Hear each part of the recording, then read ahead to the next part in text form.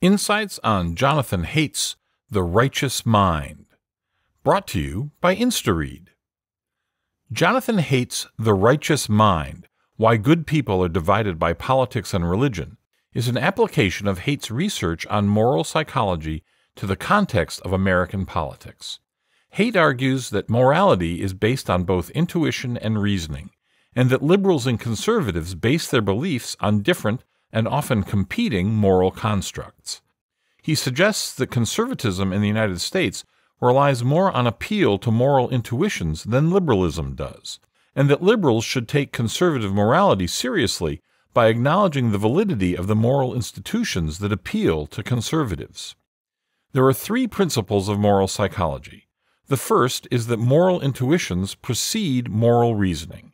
The second is that morality not only describes opinions about harm and fairness, but also includes communal and group taboos and commitments. Third, morality binds communities together, and the moral impetus to community can cause moral blind spots. Many moralists, such as Plato and Immanuel Kant, argued that morality is achieved by reason regulating passion. However, research by evolutionary psychologists suggests that David Hume provided a better account of morality. Hume believed that moral intuition derives moral feeling, and that reason factors in only after moral judgments are made to explain or provide rationale for moral intuitions.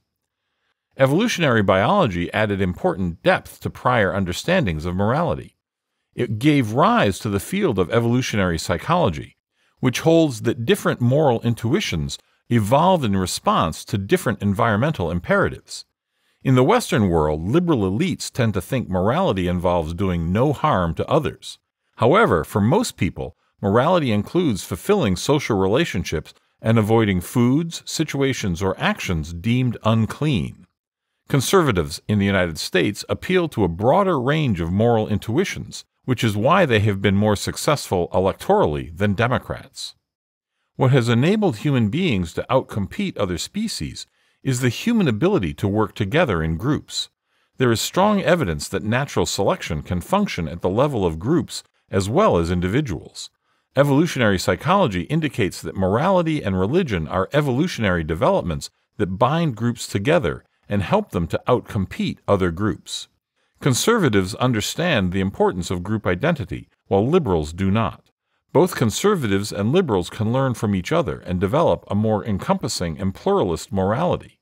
However, liberals especially need to listen to conservatives who understand that individual rights sometimes have to be subordinated to what is good for the community. Insight number 1. People do not exclusively use reason to reach moral conclusions. Rather, they have moral intuitions and attempt to use reason to justify them. Philosophers like Plato and Immanuel Kant believe that humans achieve morality when reason regulates passions. However, research by many revolutionary biologists suggests that people instead use reason to justify prior moral intuitions. In a well-known 1979 study by Charles G. Lord, Lee Ross, and Mark R. Lepper, the researchers evaluated the effect of arguments on people's opinions about the death penalty. The researchers gave subjects two invented studies, one of which supported the death penalty and one of which opposed it. Supporters of the death penalty said that the study supporting the death penalty was convincing and the one opposing it was not. Opponents of the death penalty, on the other hand, said that the study opposing the death penalty was convincing and found flaws in the study supporting it. Both groups said that they had become more confirmed in their opinions about the death penalty after reading the studies.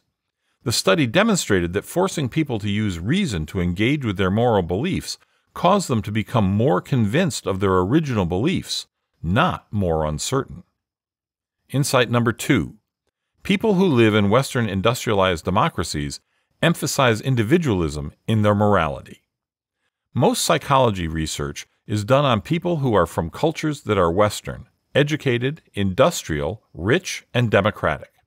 Some social scientists describe these cultures with the acronym WEIRD. It is research Haidt found that weird people have unusual moral intuitions in comparison to everyone else. Weird individuals, such as university students, tend to base morality on a single foundation, the principle of harm. Non-weird people understand morality as a web of relationships with relatives, community members, and gods. When presented with a story about a man who privately has sex with a chicken corpse and then eats it, for example, weird subjects in one of Haidt's studies are reluctant to condemn the man because nobody was harmed. This is because weird people see the moral world in terms of individual rights and freedoms. People from lower-class backgrounds, however, or from non-Western countries, tend to morally condemn the man with the chicken corpse. Their more holistic understanding of morality sees the degradation of an individual as affecting a social and spiritual web, so they are more likely to condemn the man with the chicken.